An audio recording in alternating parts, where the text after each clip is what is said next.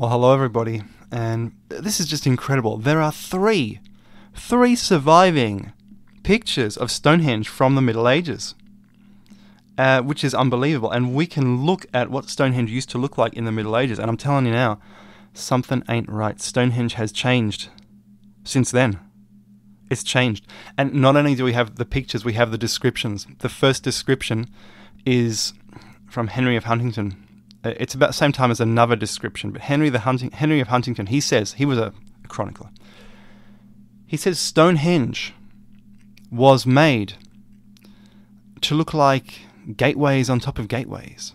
And what does that mean? That means, I don't know, I suppose it means it looks something like this in Aachen cathedral. It's gateways on top of gateways.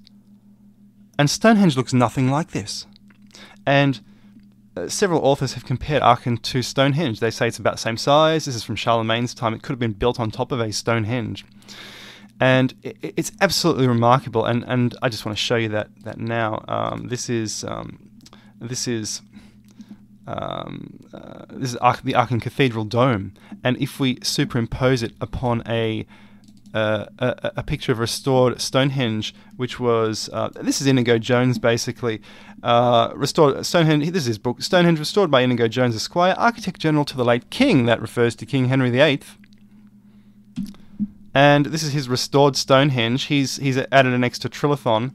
Unfortunately, it's a bit different. Just pretend that's not there, and he's assumed the horseshoe was once actually a circle, but it is so similar to Aachen Cathedral, except this is octagonal, this is hexagonal, but the similarities are so they're so incredibly similar. It's as if to suggest Stonehenge was a dome of sorts, which is just interesting. I've mentioned that in other videos too. Now, the next picture is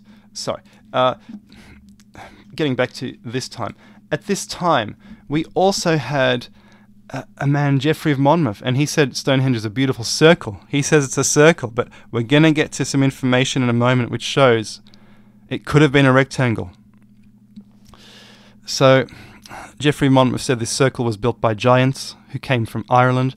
This illustration is from the Romance of Brute, Brute being a man who led his armies to take over Britain, and he said it's only ruled by giants, let's take over. In about 1200 BC, he was probably one of the sea peoples who went to Britain.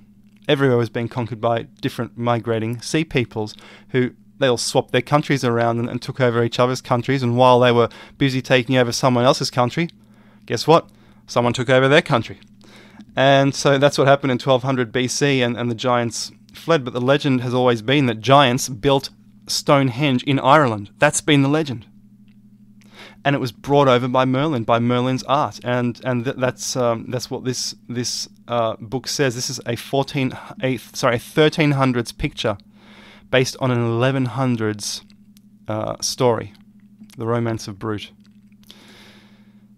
Now, I have to show you this. It's a bit of a complex video, sorry about that, but I just have to show you this because it's so interesting. This is that Libyan Stonehenge I keep showing you in other videos, and it looks like it's gone. Unfortunately, it's just gone. I did look for it on Google Earth. You can look too if you want. You just look for where it is in this book. I think it gives an approximate location. The Stonehenge represented one at Messa. I think it's yeah, there we go. The megalithic grip at Messa. So have a look around there, and if you can find this, that'll be amazing. But please don't go to Libya to look for it because it's dangerous there. Okay, stick to Google Earth or satellites or whatever. But this was a rectangle. So how did they know?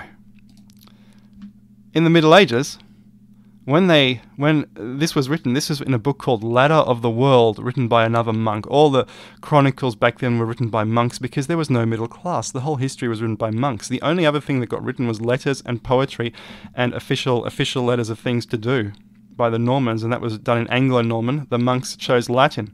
Here it says, of Hibernia, it's Ireland, Stonehenges. I can only read a few words. It's in this year, and that could be the next entry. And anyway, it says Stonehenge, Euxter, is close to Amesbury in Anglia, and yeah, it's amazing. It's showing that Even 1,000 years ago, there was no other city closer to Stonehenge than Amesbury. Amesbury was the main one. Amesbury ain't that close. It ain't that close to Stonehenge. So even back then, the Stonehenge city, or the city next to it, was destroyed. But why? Why build it like this? Why draw it like this, sorry? What's going on? It's on a grassy plain. He even put the green grass for Salisbury Plain here. Why does it have to look like this? Why is it rectangular? Has he got his information mixed up? What's going on? What's going on in his head? Why did he happen to make it the same as this? Another Stonehenge built by the giants in Libya. The giants from Africa. What's going on? And there's another one, which is more obscure, which you might not find in the Stonehenge books. The other two I remember as a child reading in books about Stonehenge. And this quite clearly shows the part of the Trithalon inner circle, much as it looks today, though this picture is from 100 years after the last picture. This is from the 1400s. It's very different. And then, of course, after this era, it wasn't monks anymore writing about Stonehenge as an afterthought. It was people even writing books about Stonehenge. People like Inigo Jones, his books were published. There was a new middle class, and the middle class wiped out the Middle Ages. It changed the whole structure, and it ushered in the modern world. Middle class people had free time to do what they wanted. It wasn't just, the archetypal inbred nobles having a good time, but it was rich middle class people, and they were smart. They started learning. And they invented the modern education system. Guys, thank you so much.